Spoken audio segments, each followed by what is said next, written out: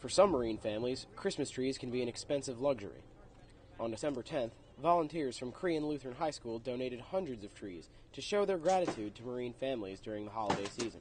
All I want to do is support them and show them that everybody in my circle, people that I know, do care about them and think about them and want to support them.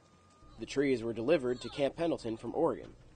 Marines and volunteers unloaded more than 600 trees for Marines and their families to choose from. We're buying Christmas presents and cutting it close right now.